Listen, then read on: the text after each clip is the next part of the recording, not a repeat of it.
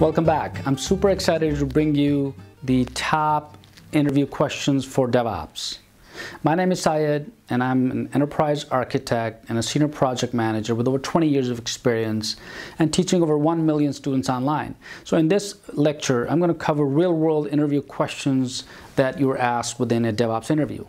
The list is not exhaustive, but it's going to give you a solid understanding of what to expect within a DevOps interview. So by the way, if you have not subscribed or hit the bell notification, please do so you can get the latest courses, tutorial, and latest technologies. So let's get right down to it. The first question you may be asked, explain what DevOps is all about. So it is a newly emerging IT field, which is nothing but a culture or practice that collaborates between operations and software developers. Operations team, software developer teams, and it focuses on delivering software products faster and lowering the failure of releases. What are the key aspects and the principles behind DevOps?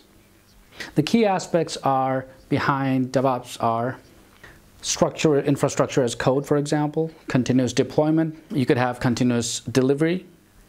You'll have monitoring, security. Next question, explain how infrastructure as a code is executed within AWS.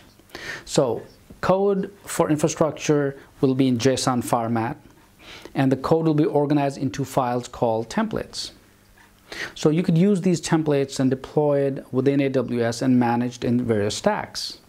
So through CloudFormation service, you can create the template, you can delete resources, delete various tools or different services within AWS. So, question, list some of the DevOps tools. First, Jenkins, Nagios. There could be Elasticsearch, for example, Logstash, Kibana. All these are tools that you can use within your DevOps pipeline. Of course, you need to know some of these tools as well. Next question, explain how you handle revisions. The approach to handling version control or revisions is basically using GitHub so everyone can view the repository or the code. And you can post the checklist for the last revision for any unsolved issues to be resolved. Question, what is the difference between Ansible and Puppet? So, today DevOps professionals need to manage and control a huge number of servers, right? So for this, you need exponential growth in computing as well as new technologies such as virtualization and cloud computing. So Puppet and Ansible are the tools used for managing large number of servers. They're configuration management, right? They're also called configuration management tool, just like I mentioned earlier, and allows the admin to execute commands on many servers simultaneously using scripts. So the idea is to maintain and configure servers at a single time. Next question, what are the benefits of using version control systems, right? Or VCS. So the key benefits of version control basically are that version control system, VCS, think of this as that all the workers are allowed to access the file freely at any time. It also allows, merging changes into a common version. It's designed to help multiple people so they can collaborate and then use these files and making sharing easy between or among developers. It's important for documents that require a lot of redirecting and revisions to keep an audit trail as well. So it helps you in that respect. It permits all the team members to have access to a complete history of the entire project that you're working on, right? So you can actually use a central server and then host the repo there. So they're all basically, inside the VCS, everything is basically all these documents are stored in a repository and then they're accessible by developers. Next question, what are the different phases in DevOps? So DevOps is mainly classified into 6 different areas, right? First is, of course, planning. Any software development, planning is key and is very important. So this phase basically involves understanding the project itself with the ultimate goal of, keeping in view the stakeholders or the client. So it's also important that the organizations are trained on tools and metrics and have enough clarity of the project itself. Development phase would actually get the project built by designing and writing code and then defining tests, right? Having the QA doing the testing. So in managing applications, for example, operations with data, developers store code within their IDE or within the respective repository. Continuous integration, right next. This automates the mechanism and validation and testing. And this has a unique feature that ensures that the development environment is properly configured and then integrates with the remaining applications. So automated deployments basically allows a smooth flow of the entire process within the pipeline from start to finish, and of course in an automated manner using different tools. So the idea is that all these phases with the DevOps is important to understand. And then of course you have operations, right? All operations related to DevOps have a continuous life cycle process, right? And any dynamic change in the infrastructure would flow through the pipeline. And this provides opportunities for transformation, scalability, and monitoring. Next question. Selenium. What is Selenium? Selenium is an open source tool that is used to automate web applications and of course browser-based testing as well. There are many components of Selenium. For instance, some of them that I'm going to talk about and highlight. The components of Selenium are, for example, there is a Selenium IDE itself, right?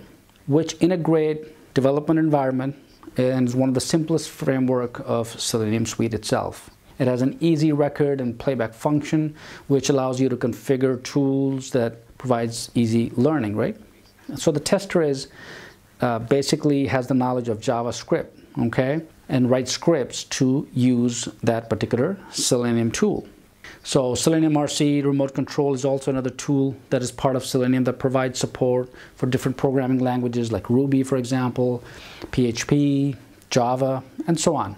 Then there's Selenium WebDriver, mainly the extension of Selenium RC, but it also supports the latest browsers and various multiple platforms. It's created to basically take a look at web pages where how the page can change without reloading the page itself and directly involve automation within the browser. So the idea is that you can actually use Selenium to test as a quality assurance tester. Let's take a look at the next question. What is the purpose of configuration management in DevOps? So configuration management helps in automating tasks that are otherwise time-consuming and very difficult to work with.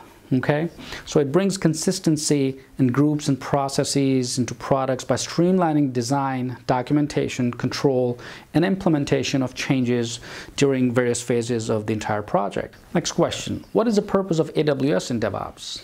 So AWS basically supports the automation of manual tests and processes that help build applications more faster and more efficiently. And these processes can be deployment, development, test workflows, configuration management, and container management, such as Docker containers. Next question. What is centralized versus distributed version control system? So in a centralized repository system, the repo is located in a central location, of course, and clients can access the system when they actually need something. In such a version control system, the repository is always updated with the latest changes, and the changes are directly committed to the central core repository. And of course, all clients have access to the latest code available. Distributed version control, everyone in the team has their own repository, which is a mirror of the central repository, okay? And it provides flexibility to the developer, and one can work offline, especially if you have remote developers, and only changes that have to be committed to the central system, you need to be online. And this makes distributed VCS faster and more efficient. And it helps developers to work on their own terms. Next question, what is canary release? It is basically a pattern that introduces software incrementally, right? So in a controlled manner, you can make the code available to the user before making it available to a complete user set, for example, right? And some best practices for DevOps success that you need to know are essential best practices, for example, are implementation. Continuous delivery means just continually processing, going through the pipeline, right? So whatever defects are found, they're being fixed as the code flows through the pipeline itself. Let's take a look at next question. What is git stash? Git stash command is used to save the changes temporarily in a working directory. And this gives developers a clean directory to work on, and they can later merge these changes within the workflow.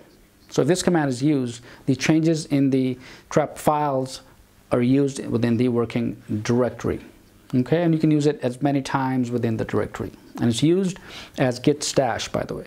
Next question, what is a merge conflict and how can it be resolved? That's a common question. So merge conflicts occurs when changes are made to a single file by multiple people at the same time. So due to this, Git will be able to tell which of the multiple versions is the correct version. To resolve the conflict, we should create a repo, add a file, and then create a branch, and then edit and commit the changes.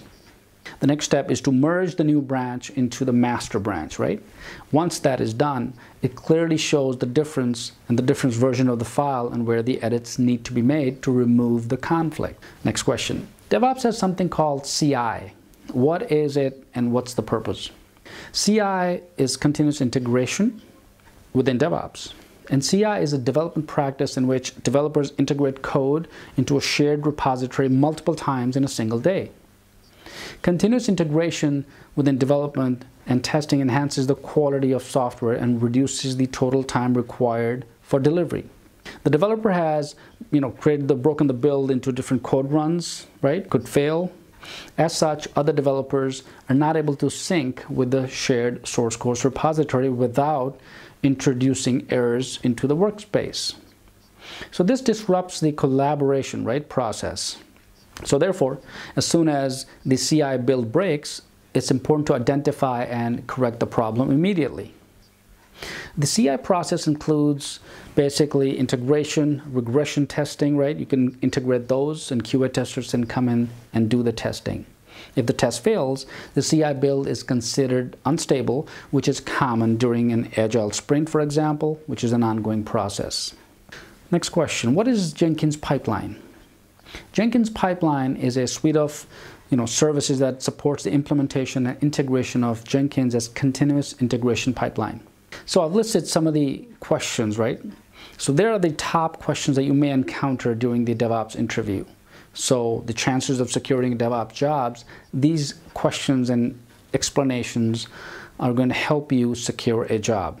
Okay, so go through some of these questions. If you need to check back on the other questions, I have them on the timeline, so you can simply click on the certain question that you're looking for, and then you can view and take a look at the explanation as well. And of course, make sure you comment so that if you have additional questions that come into your mind, I'll be happy to answer and give you the explanations further, because there are other tons and tons of other questions that may also become relevant as you go through some of these important questions and try to secure a DevOps position. Or if you're entry level and you wish to get into the DevOps field and you have a couple of certifications under your belt, these questions are definitely going to help you in working forward and growing your career. So be sure to like, comment, and subscribe if you enjoy these questions. And if you have any questions, post in the discussion area, comment below so I could answer them. With this, good luck, and I'll see you in the next lecture.